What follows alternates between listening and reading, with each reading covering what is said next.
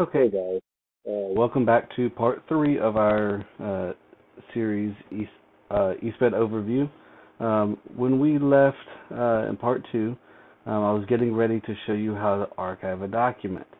And in this video, we'll show you how to archive, how to make the draft active, and then I'll show you where ARD invitations and consents are. As you can see, since our last video, I've updated, like I asked you to do. All PEAMS errors are taken care of. It says PEAMS 0 errors found, which is what you want. Then I was in reports. I had generated, I'll show you the difference. In our previous video, I had PEAMS errors, so when I generated the full ARD with supplements, it said in progress across the screen. Now that I've fixed those, I'm going to create this full ARD with supplements again.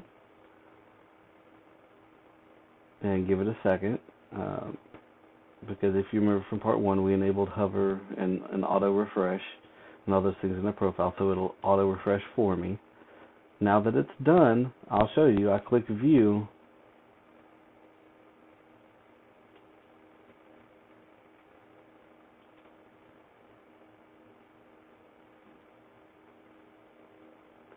and it will be slow, which is typical for a training.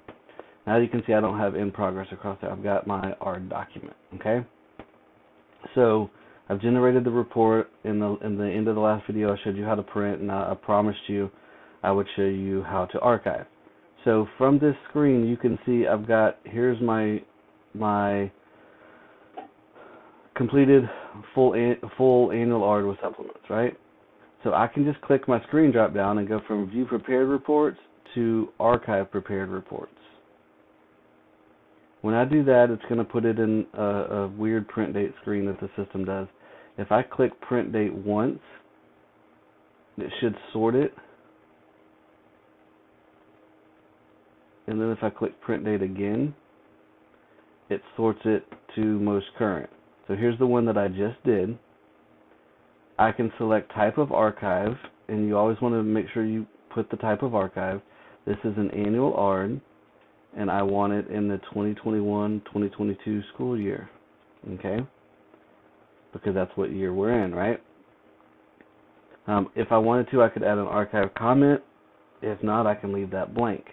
Once I've got type of archive and what folder I want it to go to, which is very important, click archive, and it will disappear from this screen, and you're like, oh my God, where did it go? I lost it. No, you didn't. It's now archived in Billy BSS's archive folder. If you want to verify that, you can click next up here, and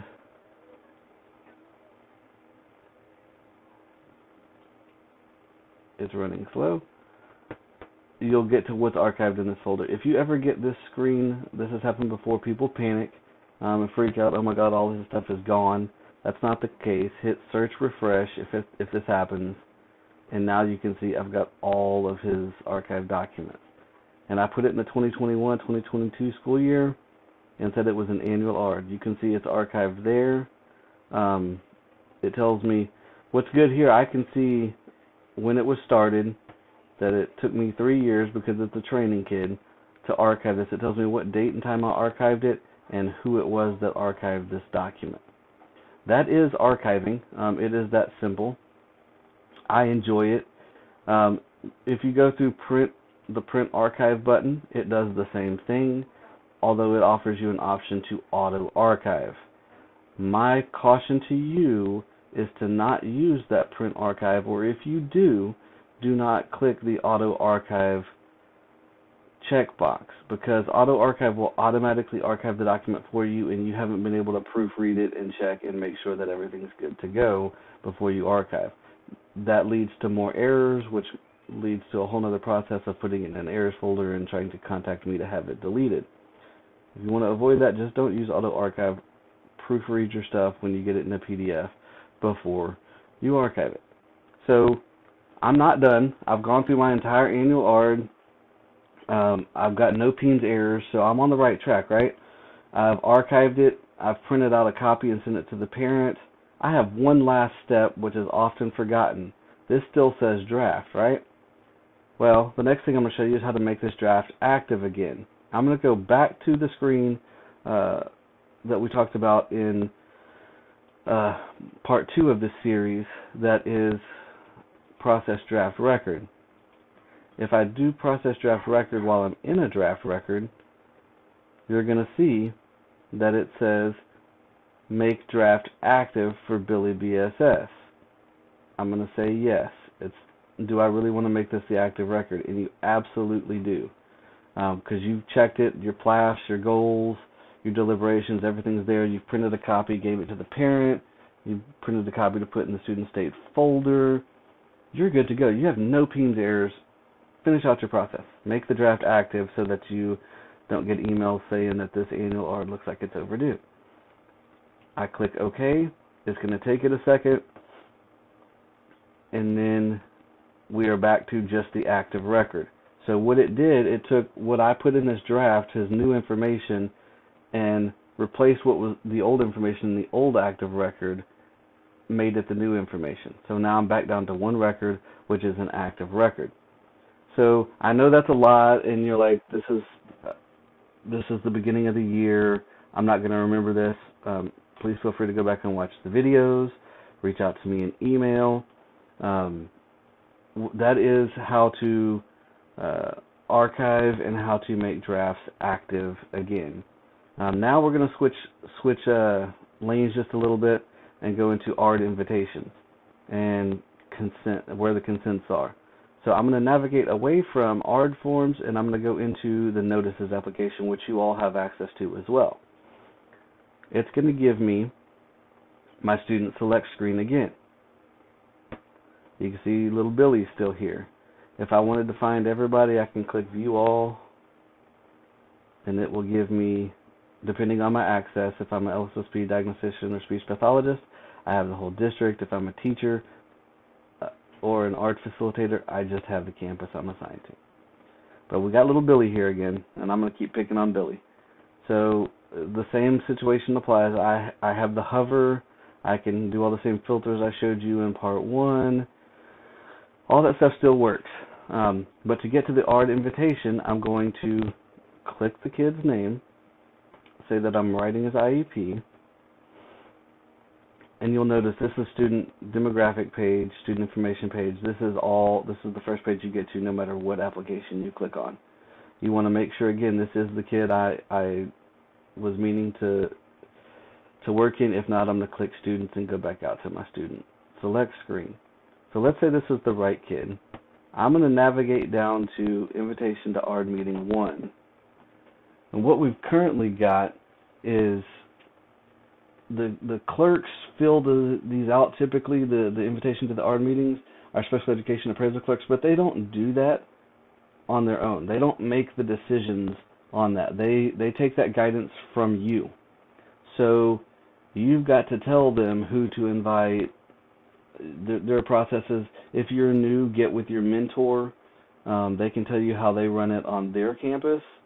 I will tell you the expectation legally that we have to hold to is we have to give at least 5 days notice for the meeting. We don't want to send an ARD notice home today and have the ARD tomorrow and the parent didn't waive 5-day notice. And we can get more into that when we meet in person and in future trainings, but they must go out at least 5 days prior to the date of the meeting. So you're going to go through, your clerk will fill this out, but you would check whatever is appropriate. If the student's 13 to 17, you add this, you include the student. If you want to add a parent, you click this box here. But you're going to put the date that you sent it or mailed it home to the parent. Here you're going to put the date of the ARD meeting, what time the ARD meeting is, what room it's in, and the place, home, campus. You could click new and type in the name of your campus. Purpose of the meeting, you would check all that's appropriate. If you check other, please use this box and tell me what the other purpose is. The following personnel or persons have been asked to attend the meeting. You check all that's appropriate. If you're trying to invite an outside agency because you're in high school and you're inviting Texas Workforce Commission, the Harris Center, any of our post-secondary transition type agencies, you can't do that without getting consent. This little button here would take you to a consent to invite outside agency. We have to have assigned parent or adult student consent in order to invite them. We can get more into that later. If you click other for other persons are going to be involved or asked to attend the meeting, please tell me who those other people are. Once I've done that, I'm going to click to screen 2 of the invitation. And this is screen 1A. You're not going to use this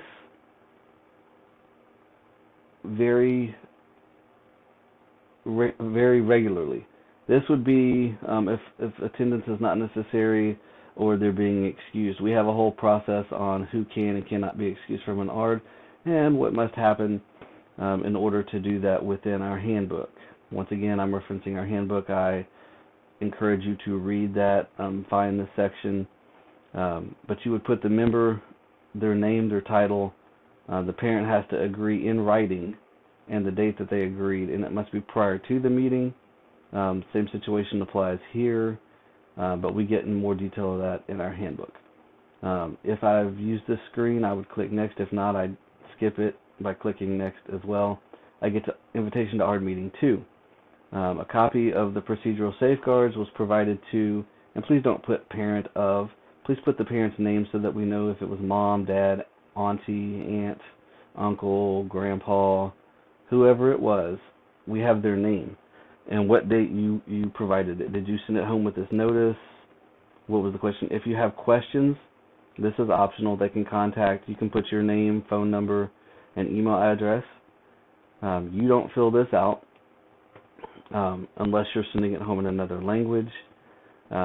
This will populate if you fill out the first screen with the date of the meeting and who to return the form to. So do you want it to come back to the clerk, the LSSP, the diagnostician, speech pathologist, depending on who the kid is, okay?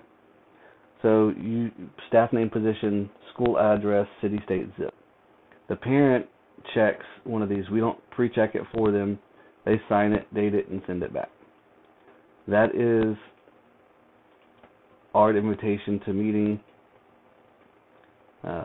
I click next, include the following invitation. This is where you're documenting how many times we've contacted the parent to attempt to schedule the meeting. Your clerks get more in-depth training on how and when and what to use this for. Once I'm done, I would click reports. Your clerks will be trained on this, how to generate that invitation to the ARD meeting and send that home. The other thing that's located in notices before I run out of time is anytime we're going to evaluate a student in an FIE, let's say it's OT, PT, some related service, counseling, anything like that, right? I need to complete my notice to evaluate. I'm going to fill it out here by putting the date I sent it, reason, is it an initial, reeval, or special request by the ARD committee, what's proposed, check all that's appropriate. If I check an other box, please explain. But what other options were considered other than evaluation, why those options were rejected. I click next. If you've got a number here, it's 1, 2, and then there's a 3. Areas of evaluation, you say yes. Do I need communicative status, like speech and language, health, motor abilities, emotional, behavioral, sociological, intellectual, and adaptive behavior. If I click next, once I fill those out, I've got academic performance or achievement, assistive technology, and any other factors that would be relevant. Evaluation should be completed by, if you're going to decide on a date, you put that date and make sure that it's done by that date. A copy of procedural safeguards is provided to, please put the parent's name, not their title, on what date you can return it to. If you have any questions, you can select Debbie. You can put your name, your position, and your phone number. If an interpreter was used, you would fill this out. That is the notice of evaluation. Those must go home and then be scanned and archived or saved and archived every time we do a notice of evaluation. That's very important for our auditing purposes. Along with the notice, I'm going to need a consent to evaluate. I can't evaluate if I don't have consent, right? It is called evaluation consent. In here, I'm going to put the date it was sent, who's the lead on the evaluation? Is it speech, diag? Who is it? Was it